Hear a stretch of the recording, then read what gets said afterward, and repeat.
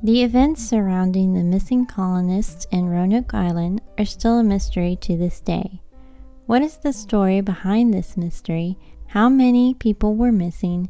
And what clues were found when a group of colonists returned from England to the island?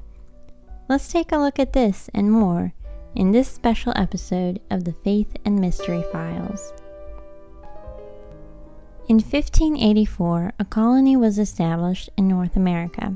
It was the first colony set up by English settlers and later included the first child born in the English colony, Virginia Dare. In 1587, the colony consisted of military men as well as regular men, women, and children. They were hoping to create a new town or place to live and start afresh. The governor appointed for this colony was John White. At one point, John White left the colony to gather more supplies in England and hoped to come back as soon as they had loaded the ships. He had even asked the colonists to carve a sign in a tree if they decided to relocate. Yet it ended up taking him 3 years as war ensued, requiring all ships to stay for naval service. Once the war was over, John White set sail once again, returning in 1590. When they arrived back to Roanoke Island, they found no one. The settlement had been abandoned, yet it wasn't burned down or destroyed. There weren't even bones or traces that the colony had been there in a while. John White did, however, find the word Croatoan, which had been carved in a wooden post that had been a fence at one point. Another word, crow, had been found on a nearby tree. They assumed that the colony decided to move to Croatoan Island, now known as Hatteras Island. Despite this, John White and his crew were unable again to search further for the missing colonists as severe weather came. So his crew spent the winter in the Caribbean and later ultimately decided to abandon search and return to England. There are still many questions concerning this mystery. First, why did the colony decide to leave? The words Crow or Croatoan do suggest that they may have left to try establishing a new settlement in Hatteras Island. It would account for having everything left intact as well as no bones or other random items being found.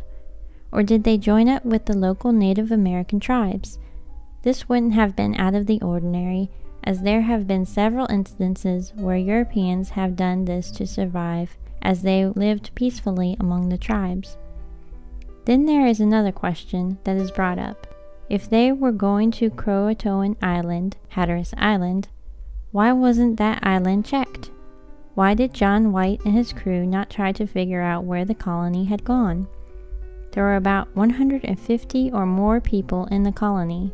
It would have been difficult not to find some evidence of a large group of individuals traveling to a new location or any other location.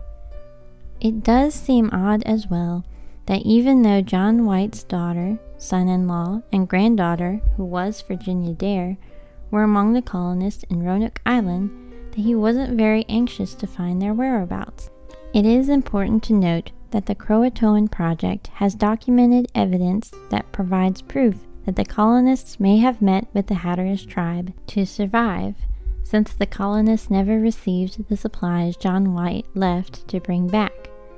They would be able to learn more from the tribe on how to survive the changing weather conditions, as well as become allies with the Native American people.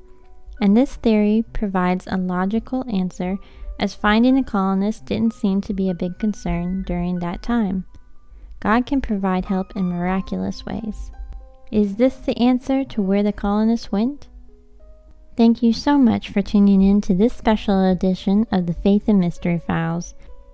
You can listen to previous episodes or get notified for new Faith and Mystery stories. Thank you so much for watching, and may God bless you.